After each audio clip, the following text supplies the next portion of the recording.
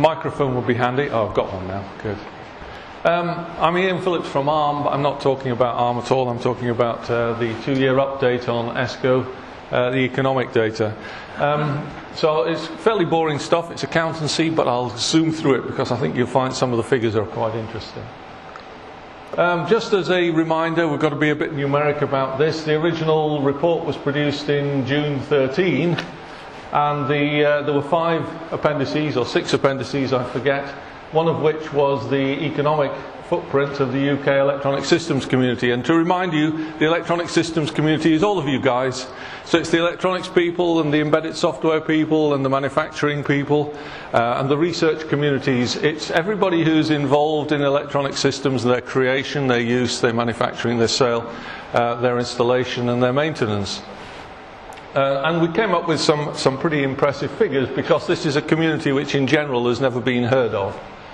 But the point I particularly want to make on this one is that the data was based on information which was essentially 5th of July 2012, so a year earlier.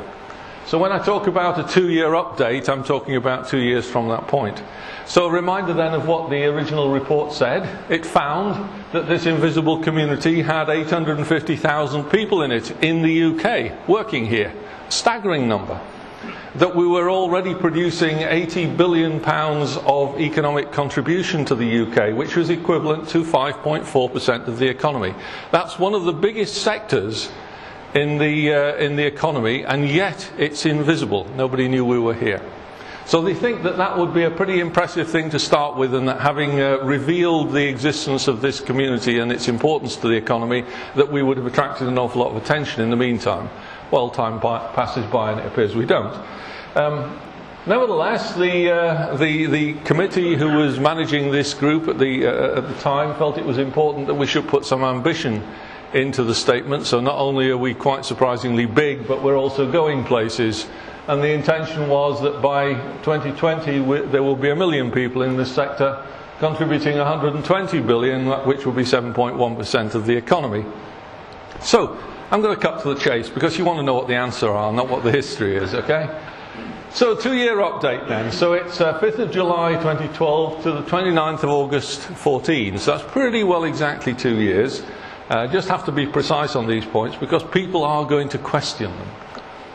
And it shows that the employment after 2 years had grown to in excess of 1 million already. The UK economic contribution on the same basis was calculated at 100 million, which was 5.8% of the economy. We were going up quite impressively. If you extrapolate those 2 points, and we all know the danger of extrapolation of a limited number of points, but if you linearly extrapolate those 2 points, then we were on track for pretty well doubling the original employment to 1.7 million by 2020. And on track for exceeding doubling of the economic contribution. And I think that is something which is a point, if you like, of illustration of the value of this community, of the success of this community, because it's doing this despite the fact that it's not specifically being helped to do it. So ESCO highlights some deltas then. This is fairly dry stuff. But the employment in this sector grew by 154,000. That's 18%. 10% of the growth that happened in the UK employment altogether during those 2 years. So the UK employment grew by 1.6 million, and 10% of that growth came from this sector. We do a round of applause, I think, at that point. 15,000 more enterprises were created. So that number went up hugely by nearly 40%. 86% of these were actually quite small. Now we shouldn't be too surprised about this, because when we look at the spread of the electronic systems community in the UK, then we find a large percentage of them are SMEs. So not surprisingly then, the 86% of these were in the less than 10 size, and they only created 22,000 jobs. But this is a growth community. So these are people who have got ideas, they've created SMEs to exploit those ideas. So this is people with intent to grow. The 250 size enterprises and bigger, the number of them fell by 10%, which is a concern.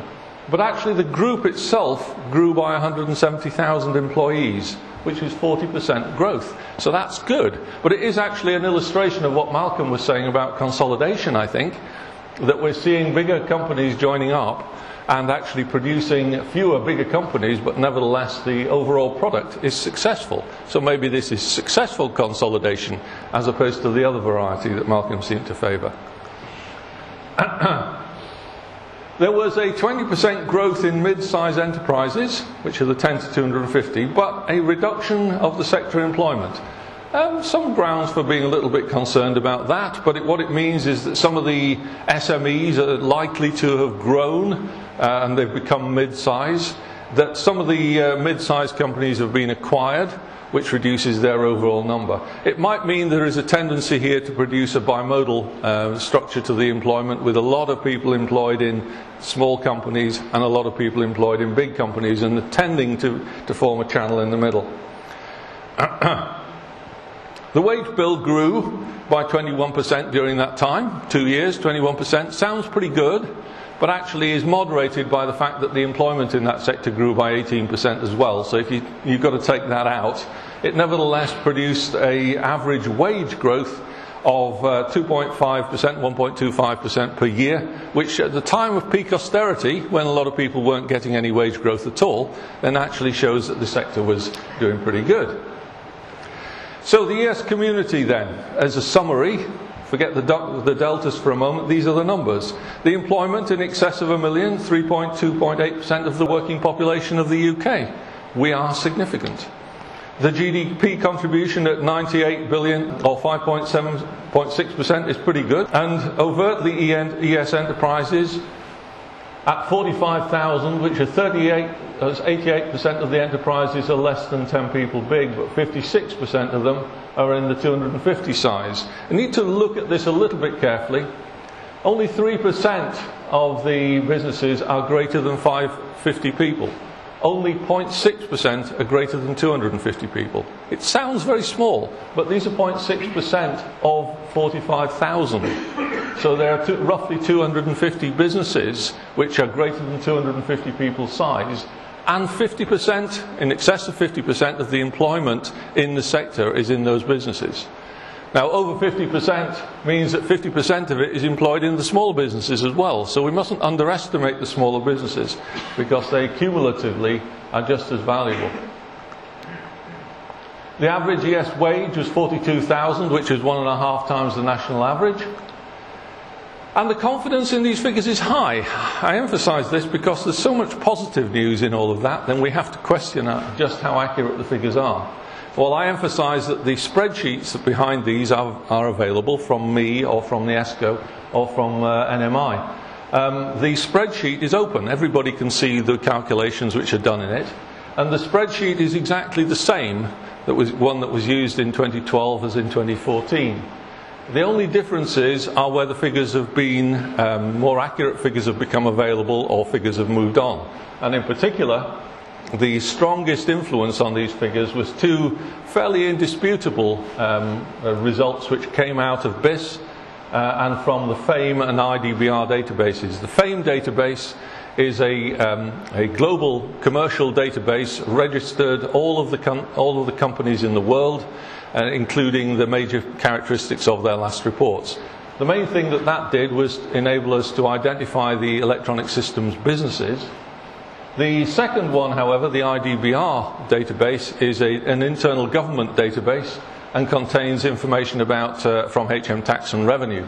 And that in particular allows us to correlate the business identity numbers with the people who actually submit tax returns to those businesses. That's a very powerful tool, actually, because it means that with this we can identify exactly how many people in the UK work for a business which is registered here. Whether that's a main business or a satellite business, it doesn't matter.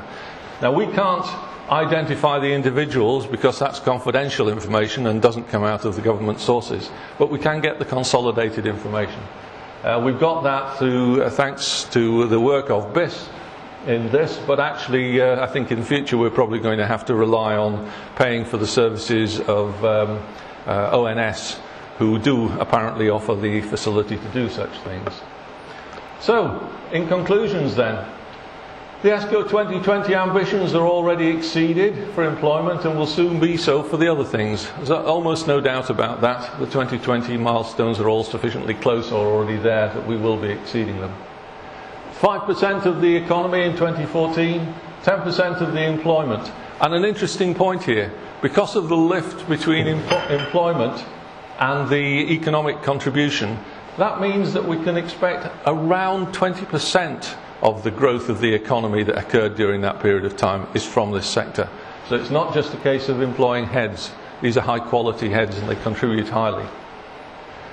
Significant increases in the number of startups is an investment for the future. Large businesses employment growth suggests a positive market experience during this difficult economic time. And that's an interesting point. It was supposedly difficult, and yet the businesses here are doing positive things. So we mustn't assume that difficult has meant difficult for everybody. The UK's electronic systems community is healthy and continues to thrive despite the economic woes then, but I'm sad to say I don't really feel that we are any more valued than we were before. In which case, I will stop. Thank you very much.